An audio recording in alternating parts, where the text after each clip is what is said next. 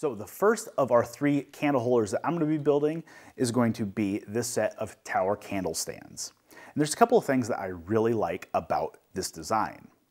The first is it doesn't use a whole lot of material, especially if you only build one of them, which is what I'm going to do. It's a perfect opportunity to use that one random board that you have, or maybe some scraps that you saved. Next thing that I like is that the construction's pretty simple. It has 4 sides, and all those sides are joined by a miter joint. Into the sides we have a square window cut to allow you to see the candle, and covering that is some lattice work. So I'm going to go ahead and use this piece of air-dried walnut. It's a beautiful board, and it's going to start by getting this all cleaned up, broken down to size, and then we'll head over to the router table to cut some joinery.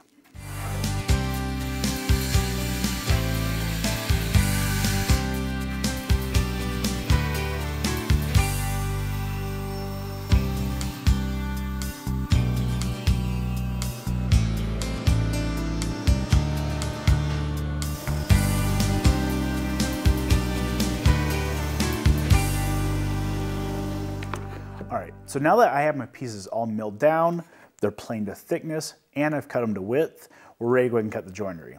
Now I've left these a little bit long, and once I have everything cut, we'll trim them to final length.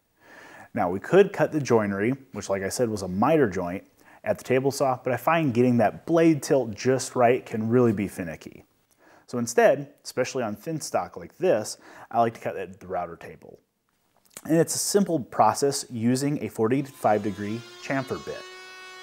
I'm going to make a cut on both sides, maybe make it in 2 passes just to make sure we have a clean cut, and then we'll head over to the bench and talk about cutting the window in these.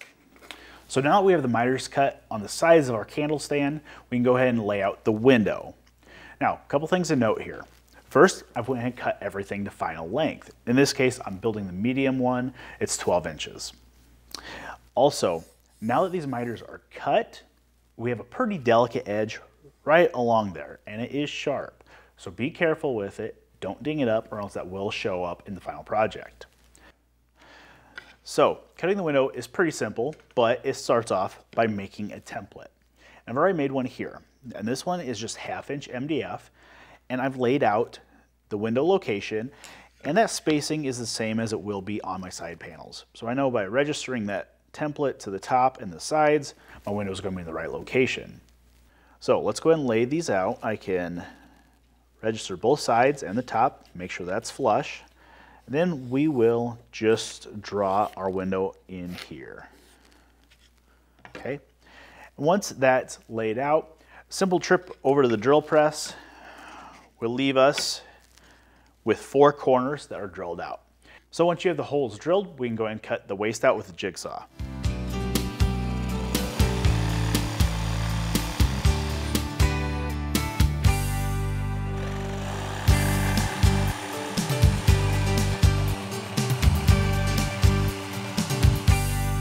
With a sharp blade and jigsaw, you can make quick work of cutting those windows out. But there is a little bit of cleanup to do to square everything up, and that's where we're going to use this template again. You can simply stick it down with double-sided tape, and then use a flush trim bit in the router table to trim everything square. And that leaves us here with a nicely cut window. It's smooth on the inside, and all we have left to do is a little bit of chisel work to clean up the corners. So the last thing we have to take care of before we can glue this together is to cut the decorative bevel along the inside top edge of each one of these sides. Now, of course, you could do this at the router table with that 45-degree chamfer bit that we use to cut the sides. However, this is a pretty quick task with a hand plane, so that's what I'll do. I've just laid out that bevel on top using a marking gauge to mark the inside and the top face, and then as I'm making passes with the plane, and I'm judging my progress based on where my cut is in relation to both those lines. We want it to be even all the way down, and it tells us it's at 45 degrees. So we'll just plane down to those lines, then we'll go ahead and get it glued together.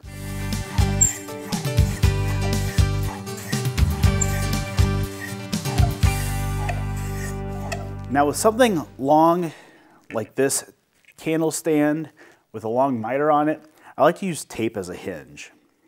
This is just normal painter's tape. We'll pull off a length that is as long as our sides. We'll basically use that like a hinge. We'll line up both sides. There we go. Okay, now all we have to do is spread some glue, roll it up, tape it together, let it dry.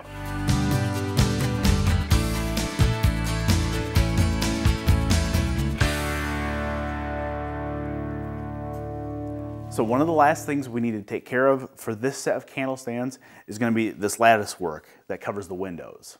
Now you can see on this original, it's made out of bird's eye maple, and the lattice work is wenge. But the dark wenge on top of walnut, I think would look a little weird. So instead, I'm going to draw inspiration from a project from last season and use aluminum. I really like the color combination of the walnut with the aluminum, and it will match the picture frame I built last season. Cutting aluminum at the table saw is pretty easy. Really all it takes is a special blade, and that's a non-ferrous metal cutting blade. And I already have that installed here. So I'm going to start by setting a stop block and cutting the long uprights for the windows, and then I'll cut the shorter horizontal pieces, and then we'll notch the ends and add the half lap joints.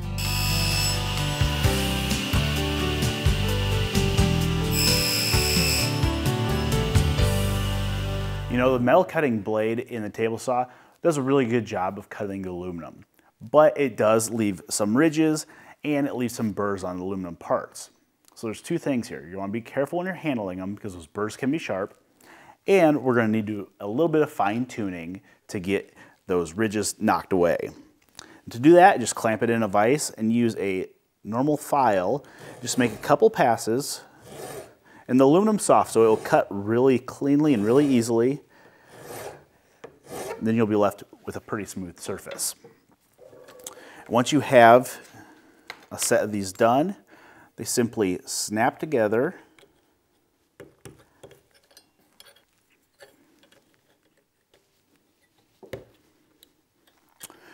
Then it's a simple matter of sticking them in the window to install them. Now I'm going to wait to actually glue these in place, which will be with 5-minute epoxy, until I've applied a finish, and I think it'll just be cleaner that way. So after I get all those installed, there's one last thing to take care of, and that's the actual candle stand that the candle will sit on inside the holder. Now in the plans, it calls for a platform to be dadoed inside of there, and obviously I didn't do that when I built this one. And that's because when we were looking at the originals, one of them was a little different. And this tall one here didn't have a platform on the inside. Instead, it has a column that the candle sits on, and it fits perfectly inside of the holder. And I think I'm going to do that with mine. So I'm just going to glue together some stock that I have, drill a hole for the recess for the candle to sit in, and I'll paint it dark like this one is. But after that's done, everything's ready for a finish, then it's ready to go on your shelf. Woodsmithplans.com. Hundreds of professional, high-quality woodworking plans right at your fingertips. Every single plan is presented as an easy-to-download digital package that includes pages of step-by-step instructions, full-color photos, illustrations, and exploded views, retail sources for hardware and supplies, plus a cutting diagram and materials list. Many plans offer handy video overviews and guides. Plus, we're proud to offer our plans in both standard and metric. Everything is here, from gorgeous heirloom furniture projects to handy shop projects and upgrades, clever, cost-effective storage solutions, as well as weekend projects and accessories that are great for gifts. All fully searchable and categorized for easy browsing. Woodsmithplans.com, everything you need for building fine woodworking projects.